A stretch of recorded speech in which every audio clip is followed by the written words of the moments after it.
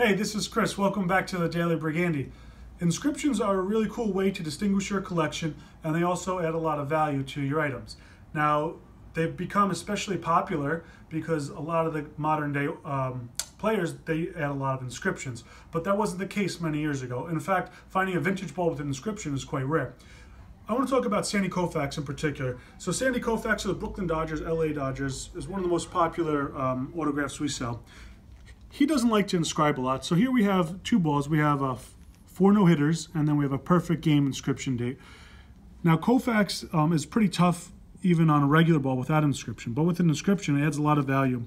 I recently heard that at a public signing he was asking $800 just to sign an autograph. Koufax now is about 83 years old.